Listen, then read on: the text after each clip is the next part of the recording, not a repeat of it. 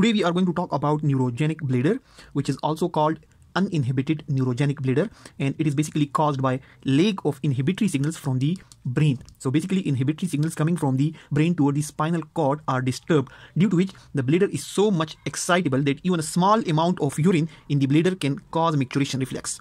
Now, to properly understand neurogenic bladder or uninhibited neurogenic bladder, we must know micturition reflex. Now, I have explained micturition reflex multiple times in my previous lectures.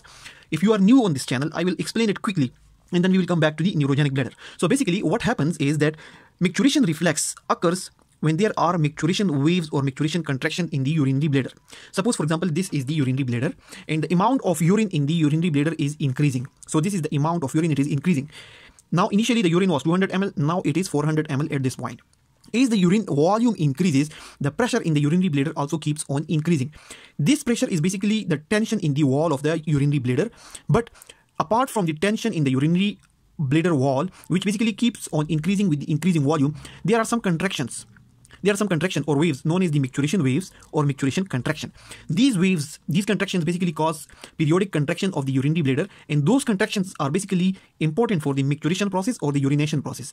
These contraction, the micturition waves or the micturition contraction, their frequency and their intensity increases as the amount of urine in the bladder increases. So you see, here is the intravesicular pressure, here is the urine volume. As the volume is increasing, the basal tone is increasing, and on top of that, the frequency of the contractions and their intensity also is increasing.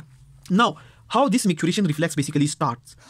Micturition reflex starts when there is urine collection in the bladder, and as the urine starts collecting, there are some receptors.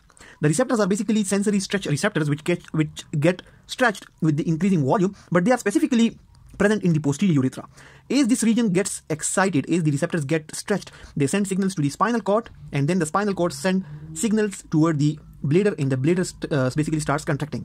The nerves basically which takes the signals toward the spinal cord, they are the sensory nerve, and the nerves which are basically bringing the signals toward the urinary bladder, they are the motor nerve. And both the sensory and this motor nerve are basically going through the pelvic nerve. Now, we know that this micturition reflex, which is basically starting due to the receptors, and then the signals are coming back towards the bladder, and basically the sacral segment of the spinal cord is involved in this process. But we have explained multiple times that the brain is also involved in this process.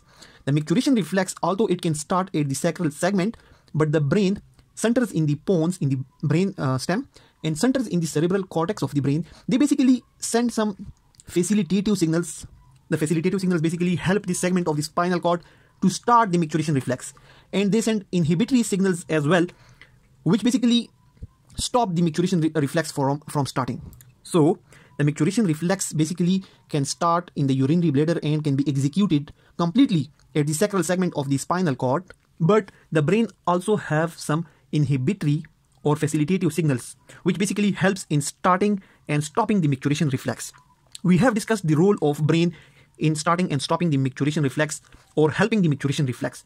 Now, if the inhibitory signals, the signals which basically try to stop the micturition reflex,